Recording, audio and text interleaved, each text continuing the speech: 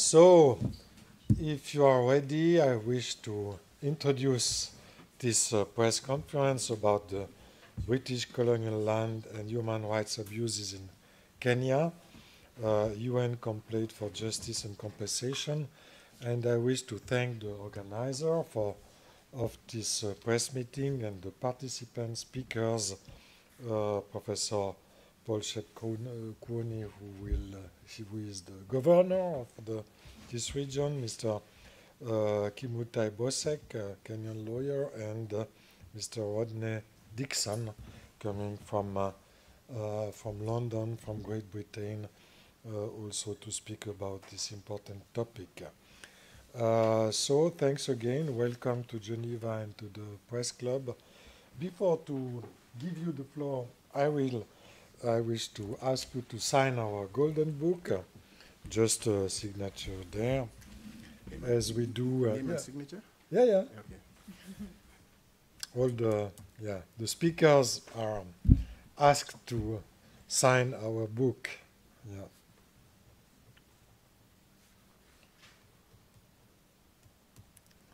And we will start with the presentations. Yeah.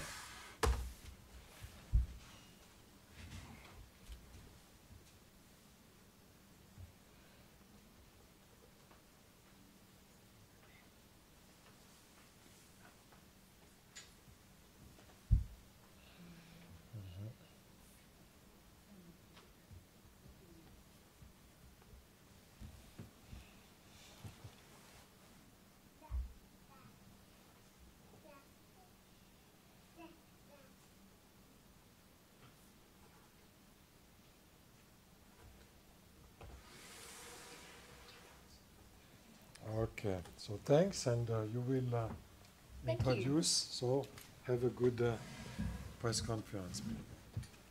Hello? Aha, yeah. Perfect. Thank you very much. Thank you so much for having us here today at the Geneva Press Club. And thank you all for joining us from quite varied places around Europe, and obviously to our speakers who have come today. It's a really great and important day today. It's bringing us one small step closer to achieving justice for the many thousands of victims of British colonial rule in Kenya. Of course, we cannot advocate for every single one of them.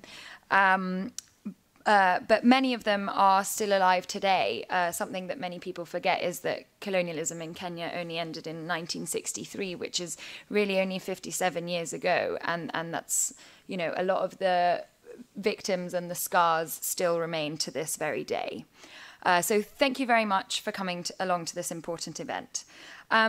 Speaking today, we have the governor of Kericho County, His Excellency Professor Paul Shep-Kwoni.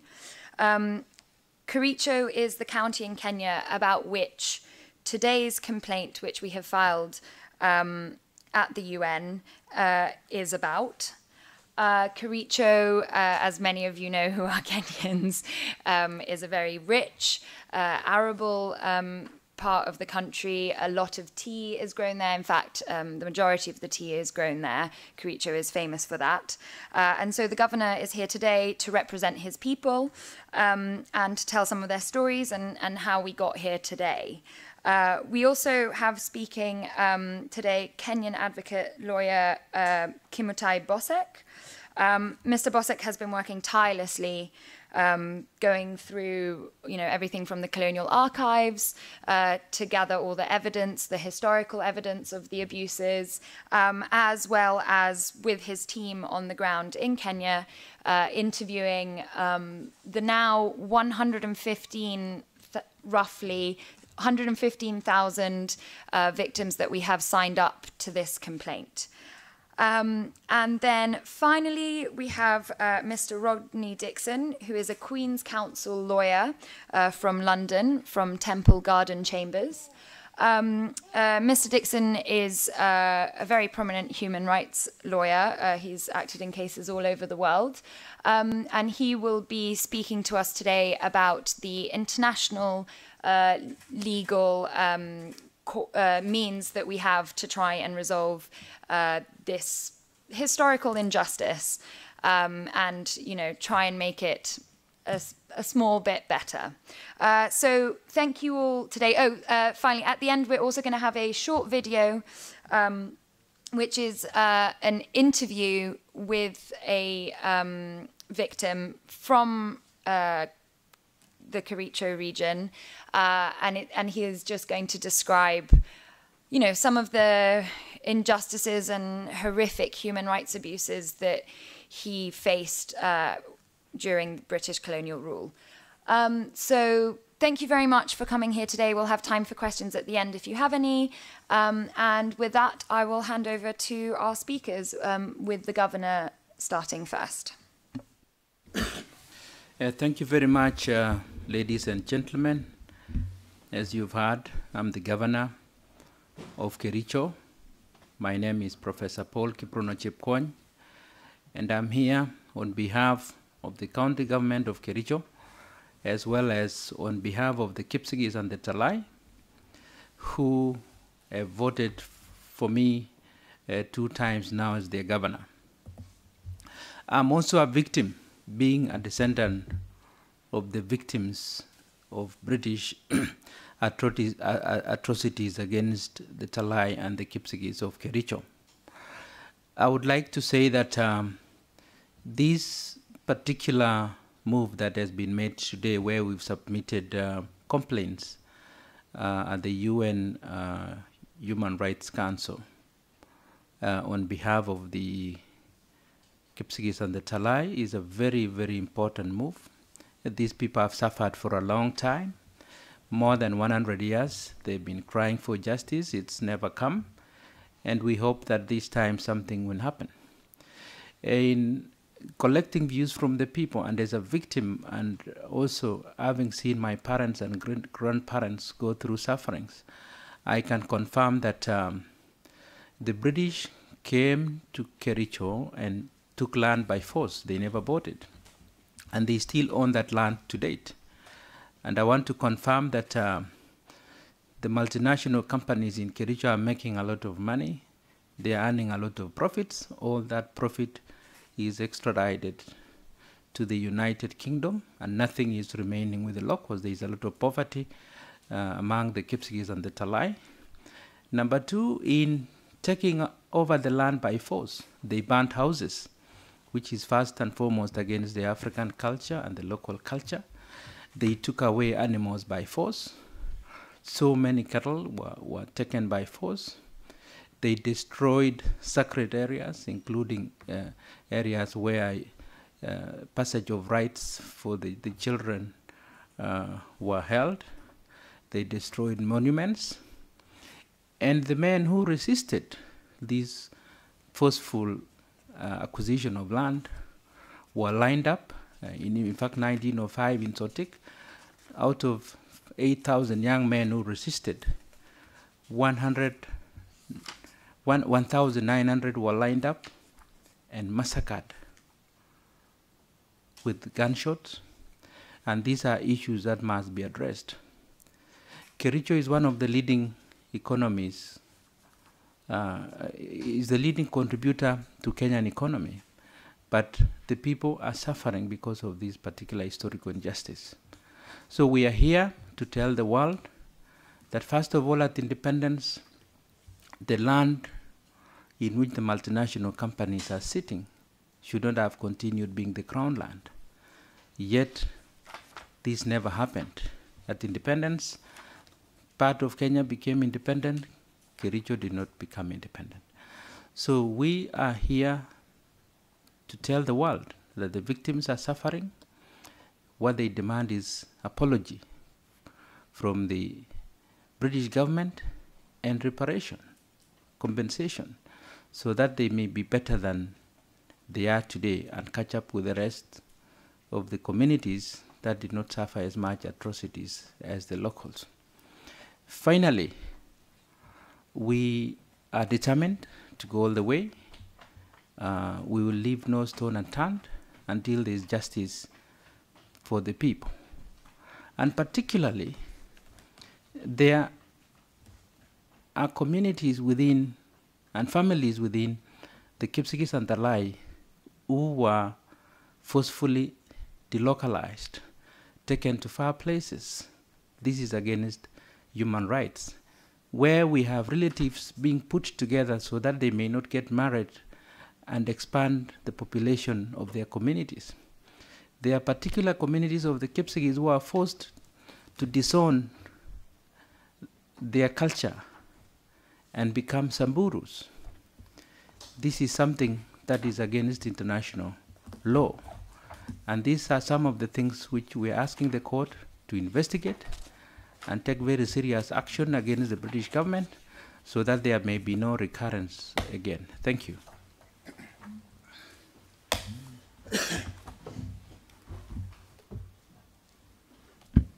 Thank you very much, ladies and gentlemen.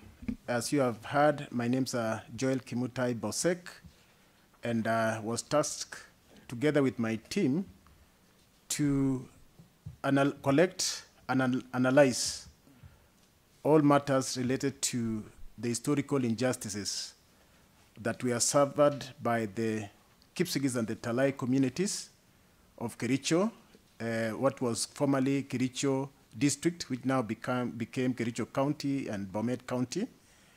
And when I embarked on this research, obviously I had some background knowledge about the issues affecting the people. I come from that community, and I heard from my grandparents how they suffered during the so-called the Kimulot murder. And it used to be just but a story. But when I was given the mandate, and I commissioned a number of researchers to conduct research in leading libraries within East Africa and also in Entebbe Archive, because Entebbe used to be the headquarters of the East African Protectorate. We went all the way to the Kew Gardens National Archives in London, went to Oxford University Library, and a few other libraries in the UK. And the story is the same. We interviewed more than 300 victims, and the story is the same, that the land belonged to them, and that that land was taken away from them forcefully. And reading on the materials from the archives, we were able to confirm and collaborate what the victims were saying. For instance, in 1905, 90,000 hectares of land was taken away from them in a place called Londiani, which is within Kericho County. There was no compensation. The British decided to remove the native population, force them into the so-called native reserves of Bureti, Sotik, and Belgut. When you look at the story of these reserves, ladies and gentlemen, as an historian, I believe that the Bantustans in South Africa during apartheid, started by Dr. Malan in 1948, appears to have borrowed from the so-called native reserves in Kenya. It appears that the apartheid regime borrowed heavily from the British. They were learning from the best. Apartheid could have been created in 1948, but the native reserves in Kenya came into being in 1907. It means that apartheid came in 40 years later. So actually, that was a form of apartheid, and nobody in the world appears to have drawn a parallel or to relate the so-called native reserves in Kenya and the apartheid regime in South Africa, the Bantustans. Secondly, land was taken away throughout 1907 all the way to 1919 after the First World War. And by the way, many of our grandfathers fought in that war, and they don't even know that it was called the First World War. They all will tell you that it was war against the Germans. They called the First World War the war against the Germans because the target was to kill the German in Tanganyika that time. And they speak so much about it. Obviously, most of them are very old now, and others have unfortunately passed on. And then for the Second World War, they say it is the war against the Italians. So when you hear them talk about the war against the Italians, they actually mean the Second World War. 5,000 Kipsigis men were taken to fight in Burma, including a brother to my grandfather, the late Kipkones Arab Bosek. I've adopted his name. And they fought for the British government alongside the British, other British troops. And when they came back to Kenya, the British saw the need of taking land away from them, even after serving them so faithfully. But in 1919, let me start with 1919, the British had soldiers who had gotten injured during the war. But to reward them and to make them have some form of occupation, they decided that they should give them 25,000 acres of land in Kericho. Very fertile land, very arable land. And then this is land which the British government misled the world into thinking that it was first unoccupied and wasteland. When they say land that is unoccupied, in other words, it does not have people, and wasteland, if you go to Kericho and see that land, if where the multinational tea companies is a wasteland, then the rest of the world is really a wasteland. And we are telling the British that we have gone into your archives. We have gone into your writings. I mean, there was this idea that if you want to keep something hidden from a black man, put it in a book. And I'm very happy that they wrote it not knowing that there'll be a group of people seated today who will be discussing whatever they did. Kericho land that is under the multinationals is one of the richest, the most fertile, and the most arable land, not only in Kenya, but I believe actually in the world. And for them to call it unoccupied and wasteland, first of all, it was occupied. If I'm to name the 38 tea estates in Kericho, all of them bear the local names. You'll hear names like Chagaik, Cheimin, Tagabi, all the way they are 38. None of them has the English name. If it was a wasteland, ladies and gentlemen, perhaps they could have called it Sainsbury, Newbury, Slough, and rivers there could have been the small river Thames, like the Tare River probably. So we refuse to believe and to live under this kind of deceit. We have, and we have had to bring very fraudulent nature of transaction that were done. People being given land. In 1963, when they were leaving Kenya, the British settlers, white settlers, who included some South Africans, those who never wanted to live in Kenya under a black leader, Jomo Kenyatta, were actually enticed by what many historians fail to appreciate, and let me say today and correct the record, that the British never paid the 100 million pounds that they claim. That was not money that was meant for compensation. That amount of money was meant to be a fund so that whoever was not willing, whichever settler who was not willing to live in Kenya will actually probably get some native Africans to buy that land because Africans were struggling. And this was a fund to allow the Africans to buy land from the settlers. And our historians have also failed us. In 1963, when we got independence, there was a mass migration of white settlers from Kenya to Zimbabwe. Nobody is able to link that move. The reason why Mugabe maybe died a crazy man is because of probably what he went through. In 1963, Zimbabwe had lost like 18 million acres of land to the white settlers. But up to 1980, when they got independence, the figure went up to 33 million. And most of these people who went to take up these 13 million acres or so are the ones who are leaving Kenya and migrating to Zimbabwe. And then in Zimbabwe, when they got independence again in 1980, a number of them left to South Africa.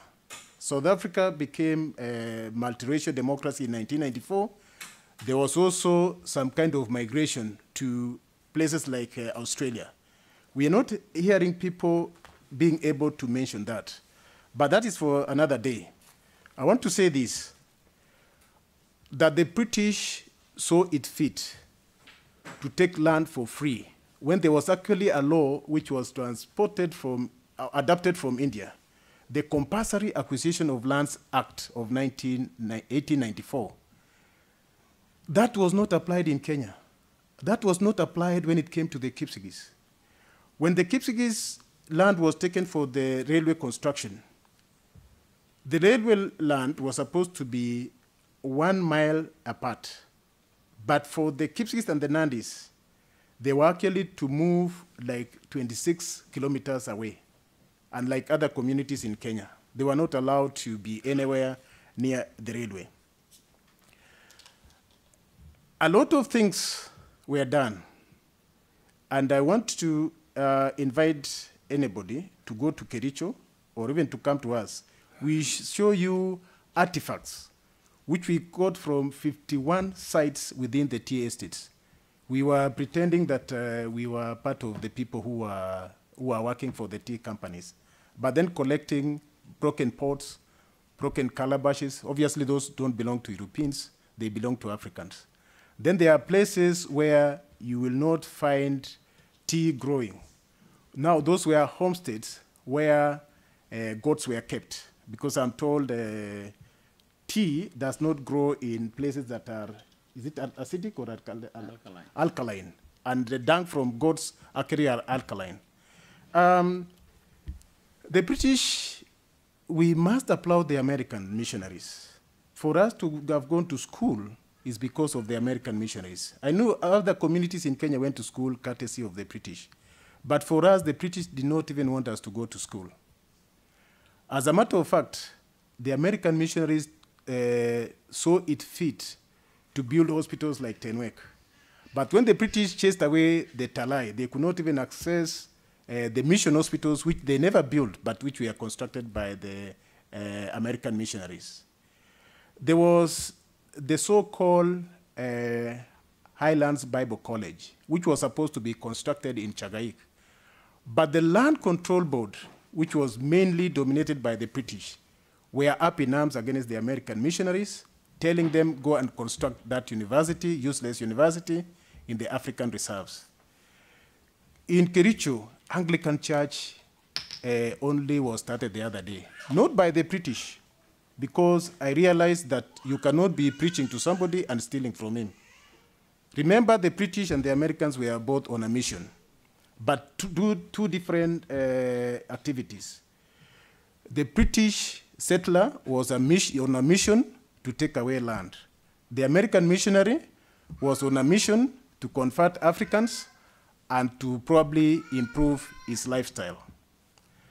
When I listen to songs by Lucky Dube, I think it appears that probably he was discussing about Kericho, because the condition Lucky Dube was talking about, when he says born to serve, when he says they are no longer building schools, or their buildings, what they are building is prisons.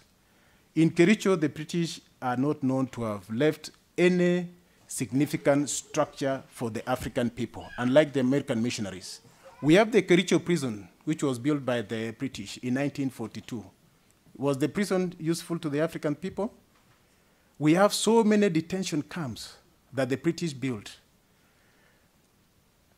People who were detained, people who were imprisoned, be they from Kisii, from Luo, from Luyaland, all of them will be brought to Kericho to assist the British government in burning Kipsigis and Talai houses so that white settlers could get land. And it's very unfortunate that the British have not seen the need to address that kind of an ugly history. Lastly, I wish to address the issue pertaining to the Talai victims. Talai is a central clan within the Kipsigis community. We live in clans, and inter-clan marriages is forbidden. This was known to the British, but they decided to take Talai people to remove them from Kericho, take them to a place called Kwasi, which I'm told actually that the Kenya government has set it to be a national park. In other words, that's a place that is only habitable for wild animals. It is infested with a lot of mosquitoes and tsetse fly. The first 3 years of Talai occupation in 1934 led to 100% miscarriage among the Talai women. In other words, they were not giving birth successfully because of the conditions there. And what is interesting is that in 1925, there is a report that was presented to the British House of Commons that actually stated that Talai was not a good place. It was infested with tsetse fly. Yeah, Kwasi was infested with tsetse fly. And it beats logic why in 1934, 9 years later, a responsible government will actually take people to a place which a commission had established was not fit for, it's called the Gore report. We have a Gore report. We have that report as part of our materials. I want to also say this, that Talai are not witches, the way the British government will want to say. They were removing them because they believed they were witches. And even during their removal, it beats logics. And it's actually they organized for a very bizarre kind of event, a ceremony, whereby 10 Kipsigis men, elderly men, were picked to take an oath. And they were made by the British district commissioner, who was also the Kericho district magistrate, making these people to drink water from a human skull. Human skull. I mean, somebody who has died, but the British saw it fit to use those skulls, and they are the ones who actually killed those people anyway, to use human skull so that, in other words, that kind of an oath will actually bind those people who are doing that. And we are saying we are not going to let this go. We are saying, and we are telling the British government in no uncertain terms, that we believe that the land is ours. We believe that you have benefited a lot. I know the Kenya government has started a program of investigating companies who are engaged in tax evasion, tax avoidance. But I must say, out of my research, that for a very long time, the British multinationals have been involved in what is called transfer pricing,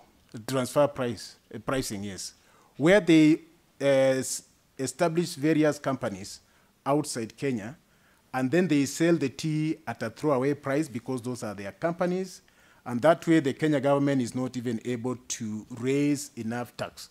There is a company that for probably almost 20 years now, it has been declaring losses.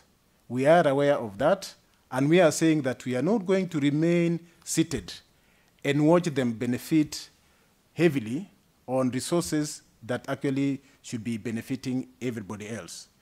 I think I've said enough, and probably I'll address other issues during question and answer. And maybe as a very last thing to say is that the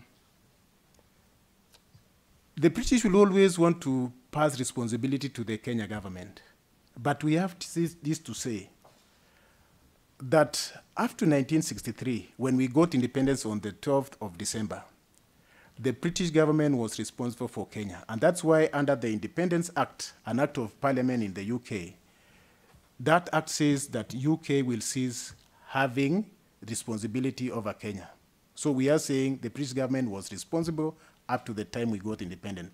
Secondly, we are able as legal scholars to distinguish between a protectorate and a colony. The land in Kericho was not taken away during the colonial era. I want to be very clear with that. It was declared crown land during the protectorate era. A country that is exercising protectorate over a particular region only exercises what is called foreign jurisdiction, but not domestic jurisdiction. But for the British, they went ahead to exercise domestic jurisdiction. But then now during the colonial era, that is when they decided to take or to alienate land, which already was a crown land. And we are very clear with that. And it's not the first time that people have kind of made an attempt to address this issue. In 1932, there was the so-called the Kenya Land Commission, which was headed by Lord Maurice Carter, which went collecting grievances from the African people, and they were in Kericho, and our elders actually told that commission that the Kipsigis people were not happy because land had been taken away all from Londiani all the way to a place called, I'm forgetting, a place in Kericho with tea from Mzee Arab Miner of Belgut actually complained that land had been taken en masse. And they had actually suggested a form of arbitration, telling them that now that they were able to link them with England, a place they never knew, that go and tell the old men in England. They were actually asking for arbitration. When you look at it in retrospect, these elderly people never knew a lot. They were ignorant. They were not like the Englishmen who had traveled all over the world. So they were saying, go and tell the elders in England that we in Kipsigis land are not happy because land has been taken away. And we are, but that failed on deaf ears. That is the time, and in a case, that commission of Lord Carter had recommended that compensation be paid. We have not seen that compensation up to today. That report was submitted to the British cabinet in 1934, but I'm sure it's gathering dust. It's in the, anyway, it's in the archives.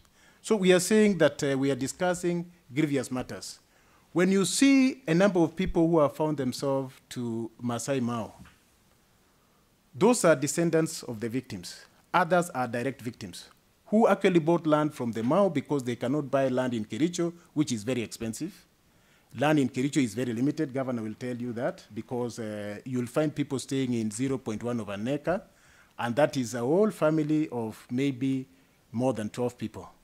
So we are saying that, ladies and gentlemen, this is a matter which we are calling upon the United Nations, which is actually the family of nations, to actually find that British committed historical atrocities and that they owe apology to the victims, that is the Kipsigis and the Talai. And we're also saying that reparation or compensation is quite apt. Thank you very much.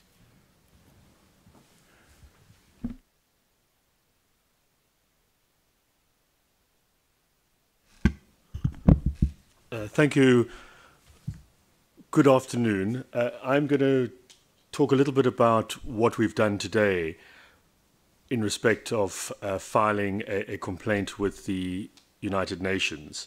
We have today over the road at the UN Human Rights Council, which is sitting at the moment, filed a formal complaint on behalf of our clients, the Kericho County, and over 100,000 victims from the Kipsigis and Talai communities, with the UN Human Rights Commissioner, but also very specifically with the Special Rapporteur on the promotion of truth, justice, reparation, and guarantees of non-recurrence. That's a UN position that was established in 2011 precisely to look at these kinds of situations where national governments have either refused to deal with the problem or have reached a point where it is not solvable. The Special Rapporteur can step in with the backing of the United Nations and under his or her mandate look to investigate the matter, look to get the states concerned together to negotiate and reach a settlement, and make specific recommendations about how the situation can be resolved. The Special Rapporteur can also provide technical assistance and expertise to allow that to happen, and very importantly can come to the country concerned and conduct a site visit to prepare their own report.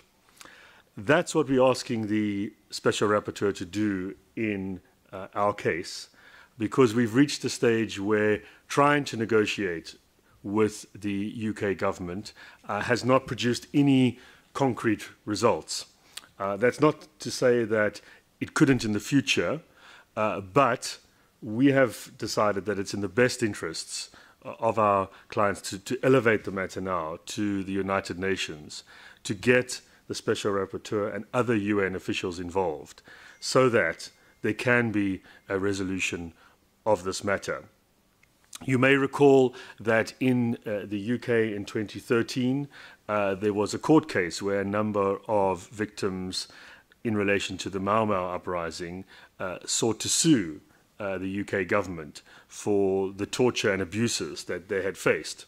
And in that case, after the UK had sought to throw out the case on the basis of time limitations, but also because they said it wasn't the responsibility of the UK government, and those were rejected, the government then settled that case, paying nearly £20 million to a group of victims, the then Foreign Secretary William Hague saying he hoped that that would draw a line under the matter.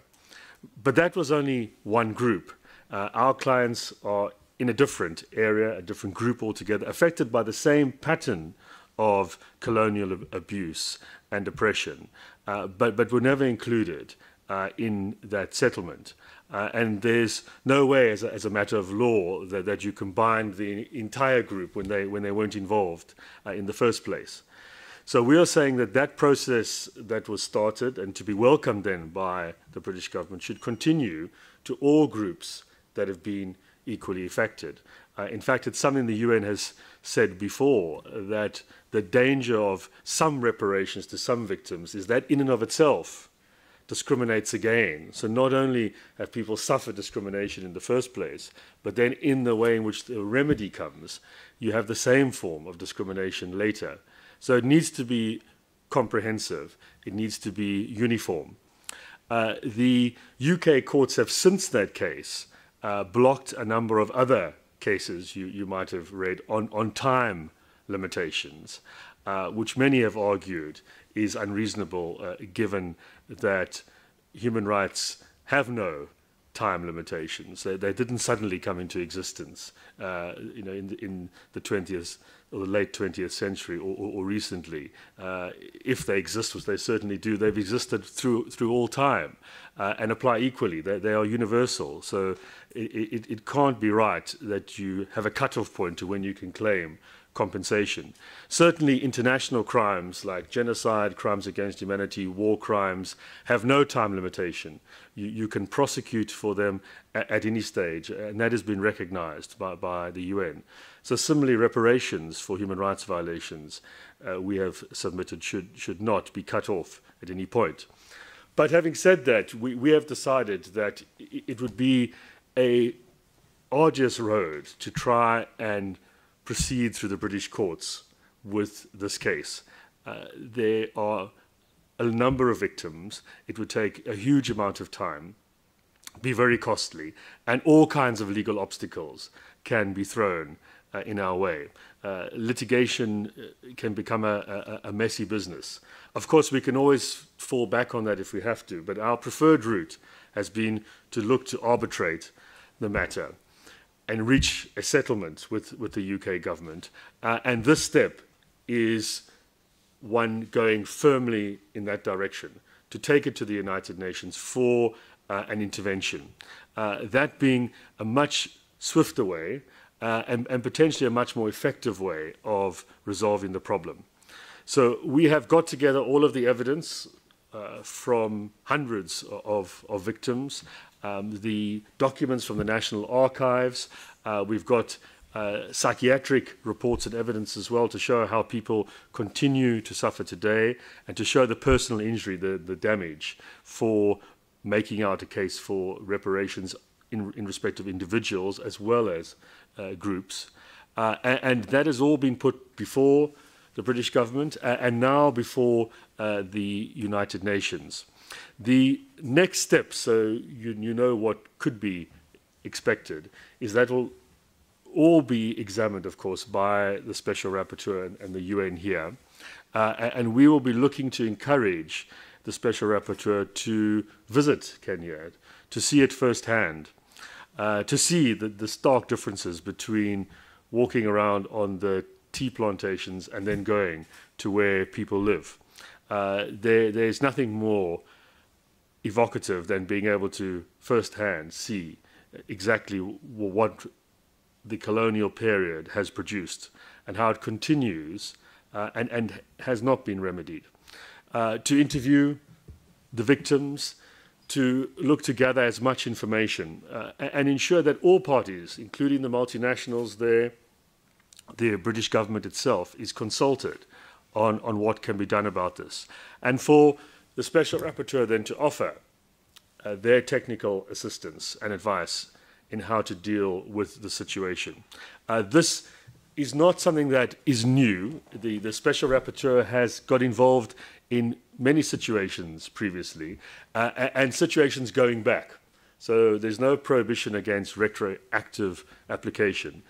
The Special Rapporteur has been involved in inquiries regarding the Spanish Civil War, regarding the Second World War, regarding the troubles in Northern Ireland, events in Burundi, events in El Salvador. There have been a number of situations where the Special Rapporteur has got involved, conducted country visits and made findings and made recommendations for those states to be held to. So this is a precedent that can equally apply here, one that readily is applicable, we say, and that's why we have sought to initiate this today. We will be now looking to engage with the UN to provide all necessary evidence and to get the process going as soon as possible. Of course, at any stage in this process, the UK government can sit down with us and look to resolve matters. So far, there's been a refusal even to meet, which frankly we found astonishing on behalf of our clients, that there hasn't even been a readiness to engage on the subject. Now, there might well be a concern about what this opens up, but then that must happen. One can't sweep this under the carpet, hoping that it'll go away and that people will forget. Because yes, there are only a few direct victims still alive. That's one of the reasons why they're bringing it now, because they want to try and get justice before they die. But it will pass on to their descendants, and the conditions in which people live don't go away. So it's not going to suddenly disappear. Far better, we say, for the UK government to confront this now, to deal with it in an open and transparent way. That's certainly the trend worldwide, to look at not closing the book on matters when they haven't been properly investigated. Far better for the future to deal with the past, to get the truth about what happened, and then to look at building on that. And certainly, you might think for the UK government in its current predicament, looking at building partnerships around the world, that is going to be hampered severely if it is unable to build trust in places throughout the world, including in Kenya, where it has a colonial past. And to try and shift the responsibility to the present government is not going to work as a matter of law, but also logic. As has been explained, these parts were either under a protectorate or then a colony. They were clearly effectively controlled by the UK government. And even if they were controlled with others there. We have in criminal law, as you know, or in civil law, joint criminal enterprise, where you can be jointly responsible with persons. And at the very least, there was a common design that the British government was benefiting from and is therefore responsible for the violations that were committed. So there are a number of legal theories that apply to the situation, together with the logic and morality of the circumstances as well. But as a matter of law, there is a clear line of state responsibility for what has happened. We've set that out in the submission. The last thing I want to highlight as well, which we've put into the complaint, which is very important. Often people say, well, you know, what is the law that was applicable then? We know what it is now, but you know, what standards were we operating under then? And you know, we've made very clear that throughout that time, international human rights law was applicable. This was the time at which the Universal Declaration of Human Rights was being adopted right here in Geneva in 1948. And it was always said at the time that these rights have always existed. So the Universal Declaration was in place. That was law at the time and going back. Likewise with Nuremberg, you'll remember the Allied powers all said at that time that we have always, as the world, outlawed these kinds of atrocious acts. That's how they got jurisdiction to try the Axis powers, is they said that these crimes have always existed, going back to the Hague Conventions in the early 1900s and even before that. So it would be disingenuous to say that somehow the law didn't exist then. The UK was also going into the European Convention of Human Rights at a later period, while the colonial period was going on, and made that convention applicable in Kenya as well. So there is an abundance of law which made it very clear that acts which involved alienating land from persons without any lawful basis, and in the process committing both war crimes and crimes against humanity, were outlawed. So not only the taking over of the land, but also the way in which it was done, the crimes that were committed. We have outlined in our complaint a number of instances. Obviously, we haven't been able to deal with them all, but of truly horrific killings, of rapes of young girls, of situations where parents were separated from their children and never seen again, houses burnt, complete destruction, and an inability to ever then return, and then imprisonment and detention to stop people moving around. Quite harrowing accounts that people still alive today are able to give, or give through their descendants. So that evidence is all before the UN. It will require further investigation. There'll be many more statements, but it certainly hits home how egregious the violations were, and therefore the demand, even now, many years on, for justice.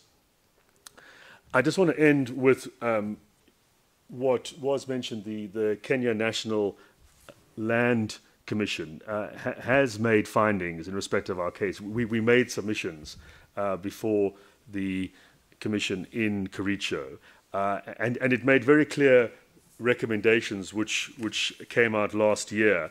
I just wanted to highlight 2 or 3 to show what really this year, yes, it came out this year, to show really what the UN should be following up on. The Land Commission said that the British government should apologise for the various forms of injustices inflicted against the Kipsigis and Talai victims that led to, amongst others, loss of their ancestral land, that the Kenya government should make a formal acknowledgement that what was Crown land was unlawfully taken from the Kipsigis and Talai by the colonial, that was taken by the colonial government, ought to have been surrendered to the community at independence, that the British government and the multinational tea companies are requested to construct for the Kipsigis and Talais amenities such as schools, hospitals, roads, museums, universities, and provide other services such as water and electricity that would alleviate or compensate their suffering, and that the British government should pay reparations to the direct victims of the historical land injustices. These were very clear recommendations that were made based on evidence and hearings. The report is all available. We've given the report to the UN as well. They are based on cogent findings in respect of the available evidence, and our plea is that they are now taken forward by the UN and ultimately the UK government to be implemented, not only in relation to land injustices but the human rights violations as well. Thank you very much.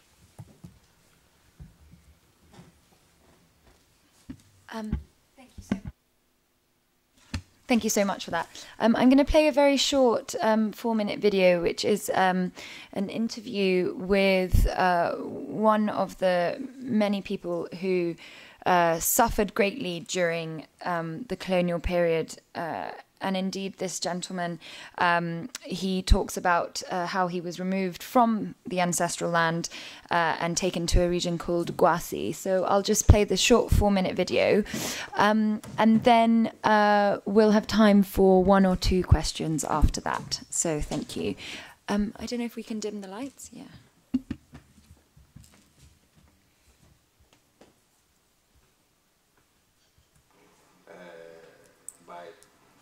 Tribe or clan. Right? I was born 19. Tribe or clan. Right? I was born 1948 in a place called Gwasi. In Gwasi, my village is. My mom is called. My mother is called Kenyans. I was born in Gwasi, the way I've said, and I went to school in Gwasi. But before I went to school, when I was born, after 2 years, I was affected by polio. Due to bad sanitation, I was affected by polio. Due to bad sanitation, a lot of cystic lice,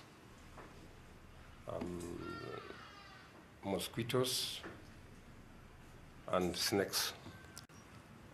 Now, when I went to school, I went to Gwasi with a lot of complications because of disability. And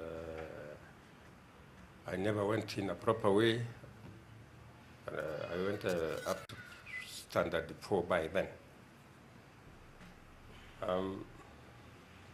In fact, when we were in Gwasi, there was a lot of complications because of the place is a bit hilly, a lot of animals, hyenas and all those things.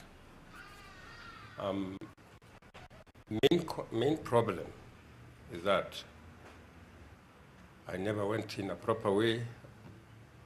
I went up to standard 4 by then.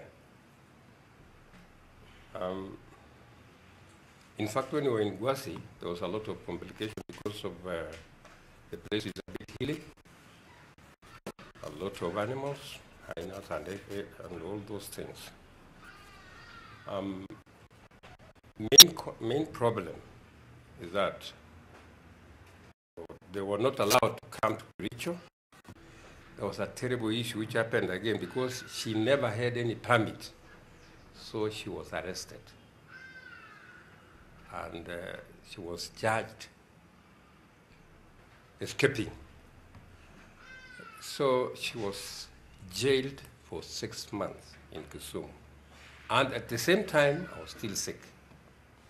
So I was taken by prison wardens, and I was treated when my mom was in jail. So after mom coming from jail, because I was 2 years by then, we were taken back to Gwasi. My father had a problem, so also he was jailed for 4 years.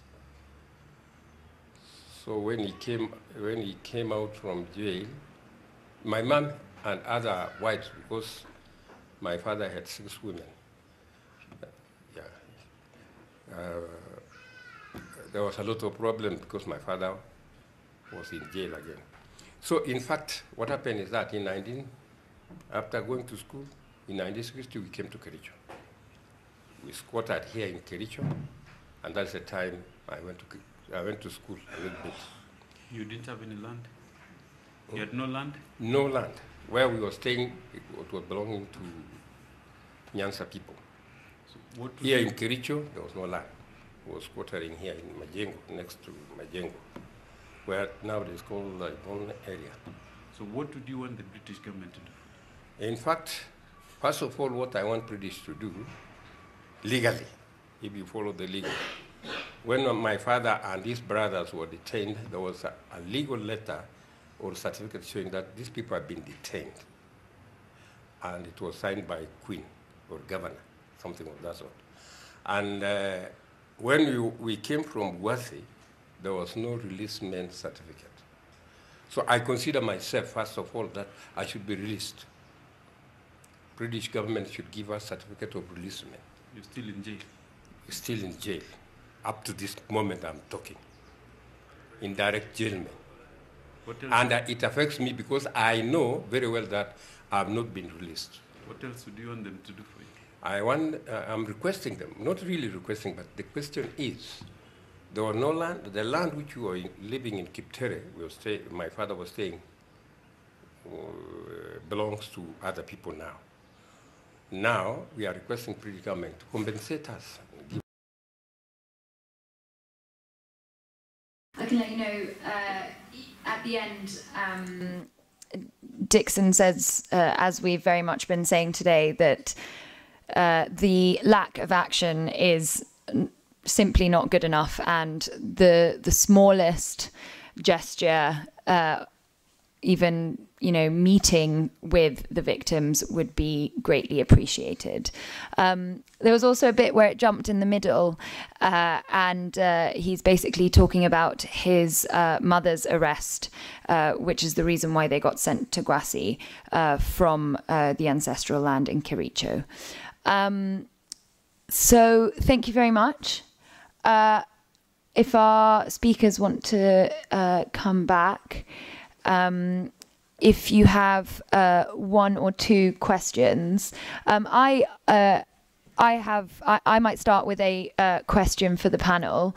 I think something that is often asked is, why are we doing this now and not however many years ago when independence took place? I know this is something we ourselves have discussed quite a lot. Yeah, so I think that would be my question. Why now as opposed to 50 years ago? Okay. You answer the question straight away. Yeah. Okay. Thank you very much, Madam Nikita, for that question, that why are we doing it now? There are good reasons why we are doing it now, and we are not going to use the political rhetoric that an idea whose time has come or which has dawned cannot be resisted. You can resist an invading army, but an idea not whose time has come. Why now? First and foremost, the kind of independent constitution that we got from the British, which was coined at the Lancaster House, was what legal scholars call it adventitious constitution. A constitution which is not really a very good document, but one that gives not complete rights. It's almost like a negotiated settlement. It's only in the year 2010 that we caught what is called a homegrown constitution, that is autochthonous constitution, which was able to recognize and address historical injustices.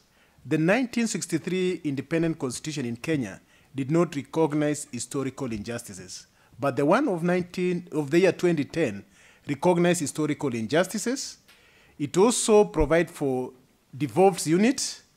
It also provides in the devolved unit a system where counties are able to identify the specific problems that are affecting the people, and therefore seek a way forward in addressing them. And I think that is exactly what the Kericho government did.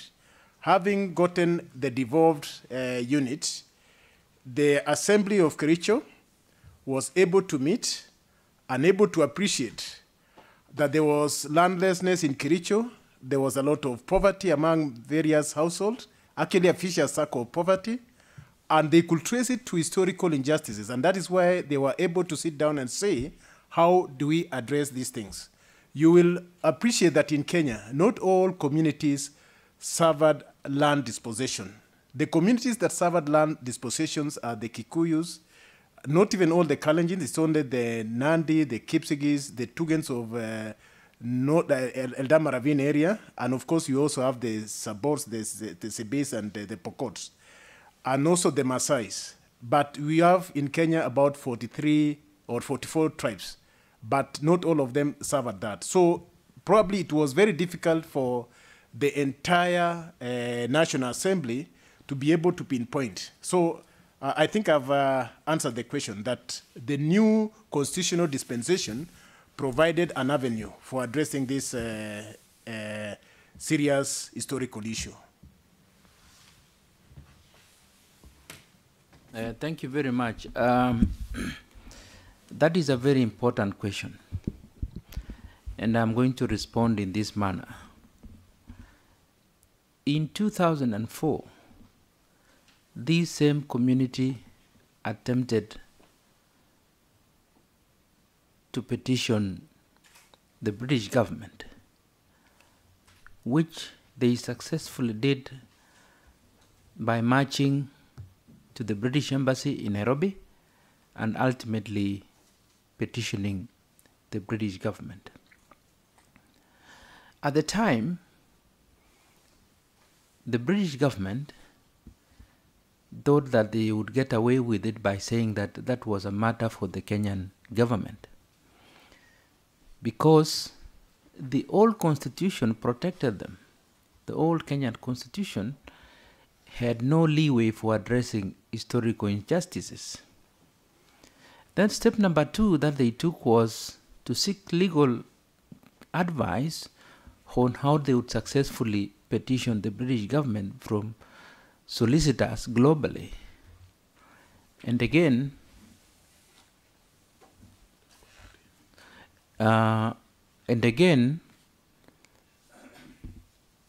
they had challenges because of lack of capacity. At that time, they didn't have local lawyers who would help them.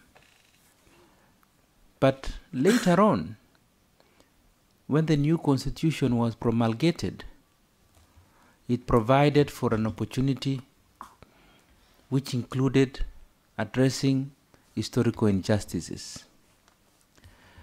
But the beauty about the new constitution in Kenya is that it provides for 2 levels of government: county government and national government.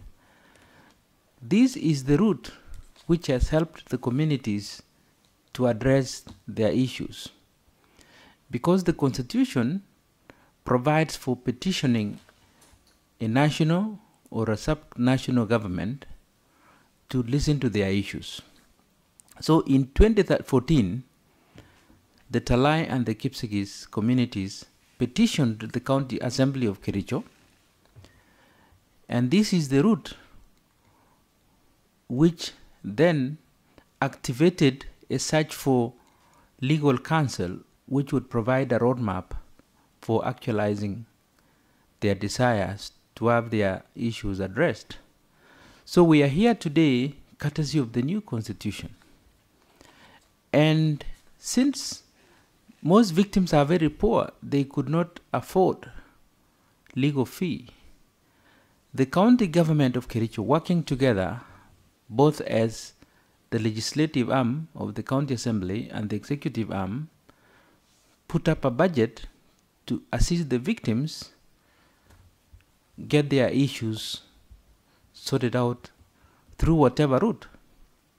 And the route has already been highlighted by the Queen's Counsel, that it began with writing to the British government for a possibility of an out-of-court settlement, which didn't work, and these options are open. But ultimately, the route that we have taken is so that the United Nations can get to know that these people have tried and that something needs to be done to them. Thank you. Yes, we have a question at the back.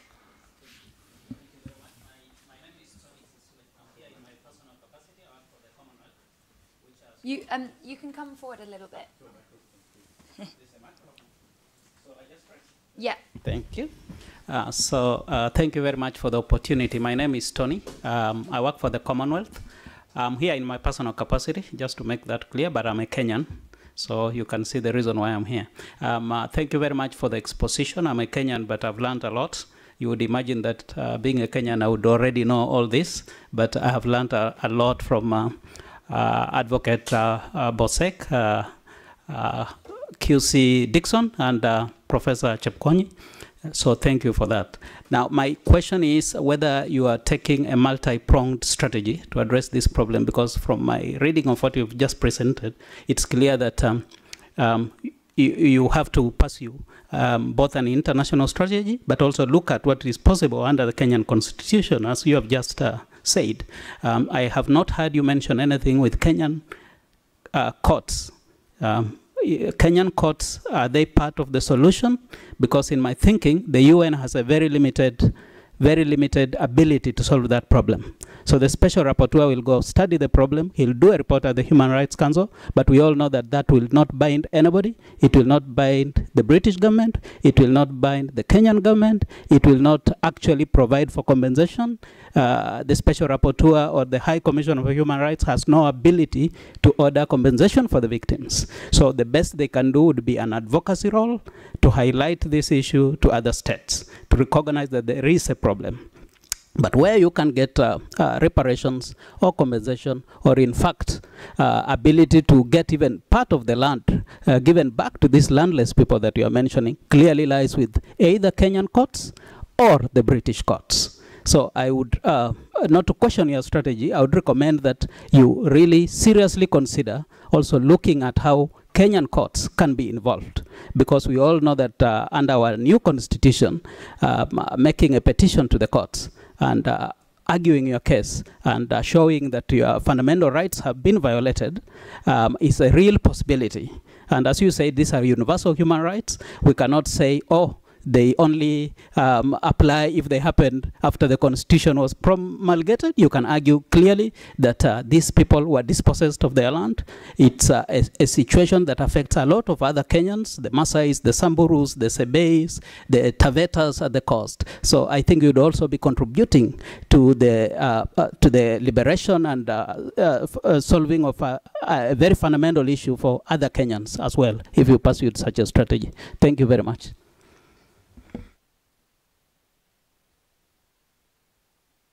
So thank you very much. I was going to say both Bosek and... Sure, yeah. Yeah. Okay, thank you very much, Walter. No, not Walter. You said Anthony. I almost called you Walter Sisuli. Sorry. Yes, we'll say that this is a matter where you are taking the British government to court. The matter of taking the British government to court must be in the English courts. And QC Rodney has explained the hurdles that we have had in taking the British government to their own court. You will recall that the Mau Mau 2 actually could not take off because of the issue of limitation. And it appears that from the High Court, Court of Appeal, and the Supreme Court of England and Wales, that was the issue, that there is limitation. But remember, the Mau Mau 2 was about personal injuries and torture. This one includes also the aspect of land. And when it comes to the aspect of land, we have gone to the National Land Commission, as Rodney Dixon, QC, stated, and actually there is a recommendation. First and foremost, the National Land Commission is very much alive to the fact that what we are being told is the total acreage of land is actually misleading. So the county government was given the task or the responsibility to resurvey the land, we know that this land could be probably 2.5 times what the multinationals are stating. There's also concealment of facts. And even before we took the surveyors to survey the land, a number of multinational companies went to court to block us.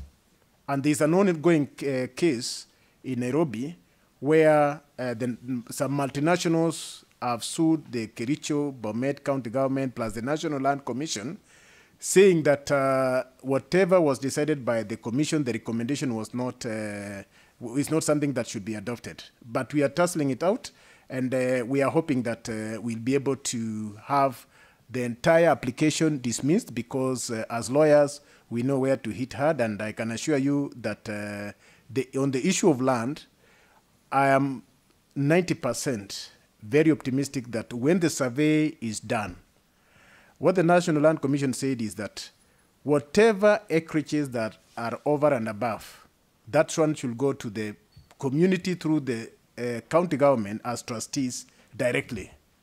That's number one. Number two, the multinationals be allowed a lease of probably up to 90 years, from this year, to remain as tenants, but not tenants of the national government of Kenya, but tenants of the county governments. And as tenants, they are obliged to pay rent at a commercial rate, not to use the 1915 rates that they have been using so far, 1915, before we even became a colony, not to use figures that are very, ridiculous. They were also told that they have to pay rates at the commercial rate. For a very long time, they were playing around with figures, like 2.5 acres, which is actually like 1 hectare. The multinationals will actually say that the value of that land will be like 800,000.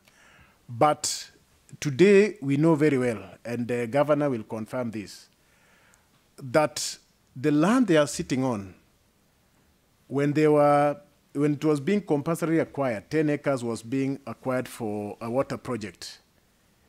That is when they came up with the valuation that 1 acre is 10 million. So I think governor will answer that as to what steps, because the National Land Commission recommendation is that steps must be taken, and must be taken within 3 years. So that's something that we are going to actualize. On the issue of land, that one we'll fight tooth and nail to ensure that we actualize it, because it is for the good of the people. But there are these things of what is called in law mean profit. Normally it is spelled mesne, as though it is mesne profit, but it's mean profit, which the National Land Commission is also saying the British government and the multinationals ought to pay the local people. That is what we are pursuing. We are also pursuing issues to do with torture. We are pursuing issues to do with cruel and degrading treatment. And we are saying all those things, we cannot address just one aspect, and that is the land aspect, which, as I said, the Kenyan courts are involved in it. And let me say this, that we were very much happy when the Attorney General also joined us to say actually the court, the multinationals had filed that case, does not have jurisdiction, because in Kenya we have the Environment and Land Court. But they went to the ordinary courts. And that is the strategy they were doing even during colonial times. Instead of the Kericho station, High Court station, has both Environment and Land Court and also the ordinary courts. But when you read in the materials in the archives, the multinational tea companies and their lawyers have always been saying that let not file anything in Kericho because it will attract local attention. That has been their strategy. But today we are telling them that it's no longer a local matter. It has become a global matter. So thank you very much, Walter. We are adopting, not Walter. I don't know why I'm baptizing you. It's Sisule. You say it's Sisule, isn't it? Sisule. Sorry about that. Thank you, and let me say this, we are adopting a multi-pronged approach in this.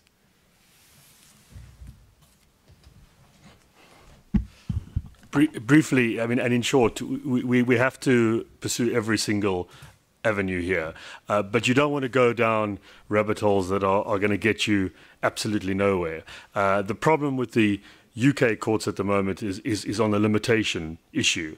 Now that may be challengeable, maybe in certain cases. It might mean that you can't do every case, you have to select some. And we therefore have that as a backup, that we could go after certain cases where we'd have the best chance of succeeding. But in order to meet the expectations of the entire client group, very hard to do that through the UK court because of the limitations that have been imposed. And there might be very particular reasons why they have been imposed, but difficult to challenge purely in court. That's why one has to look broader than that and take it to the international level, because this is one of the first times that a matter like this is coming to the Special Rapporteur, and we think that could have positive ramifications.